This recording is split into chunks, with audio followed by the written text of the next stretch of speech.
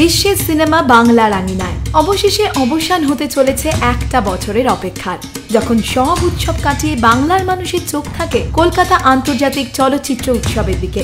দেশ বিদেশের নানান জনপ্রিয় সিনেমা বাংলার মানুষের কাছে পৌঁছে দিতে অবশেষে শুরু হতে চলেছে 23তম কলকাতা আন্তর্জাতিক চলচ্চিত্র উৎসব। 53টি দেশের মোট 143টি ফিল্ম এবার দেখানো হবে এই উৎসবে, যার মধ্যে 93টি বিদেশি এবং 50টি ভারতীয়। এবছর প্রথমবার ইন্ট্রোডিউস করা হচ্ছে হীরালাল সেন অ্যাওয়ার্ড। কম্পিটিটিভ ক্যাটাগরিজে এবছর থাকতে চলেছে ইন্ডিয়ান ল্যাঙ্গুয়েজ ফিল্ম। এবছর এই উৎসবের চেয়ারপারসন হিসেবে প্রথমবার থাকছেন সাবিত্রী চ্যাটার্জি।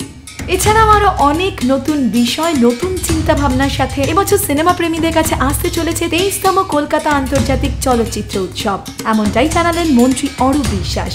আমার ধারণা, আমার মনে হয় সবাই আমরা মুখ্যমন্ত্রী মমতা বন্দ্যোপাধ্যায়কে অভিনন্দন জানাবো। একেবারে নন্দন থেকে নিয়ে গিয়ে জনগণের মধ্যে ফিল্ম ফেস্টিভ্যালকে পৌঁছে দিয়েছেন। আমি যে কথা প্রেস কনফারেন্সেও বলেছি, যদি তোমরা তথ্য ঘেটে দেখো, সারা পৃথিবীতে চলচ্চিত্র উৎসবের উদ্বোধনে এত মানুষ হয় না, আর চলচ্চিত্র উৎসবের 7 দিনকে ঘিরে এত মানুষ সারা পৃথিবীতে হয় না।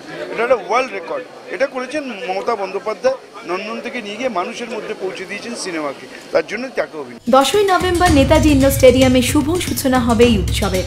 অমিতাভ বচ্চন, শাহরুখ খান, কমল হাসান, মহেশ ভাটের মতো উজ্জ্বল ব্যক্তিত্বরা এবছরও থাকছেন উদ্বোধনী অনুষ্ঠানে। তাই অন্যান্য উৎসবের রেশ কাটলেও আপাতত এই উৎসবের রঙে নিজেকে রাঙিয়ে তুলতে ব্যস্ত আমাদের তিলোত্তমা। আমার খুব ভালো মনে হচ্ছে, কারণ আমি এসব ছবি দেখতে খুব ভালোবাসি, ভীষণ ভালোবাসি। কাজেই আমাকে জিজ্ঞেস করবেন না, আমি অন্ধের মতো ভালোবাসি। এবং কেন ভালোবাসি নিশ্চয়ই শুনেছেন যে কথাগুলো বললাম।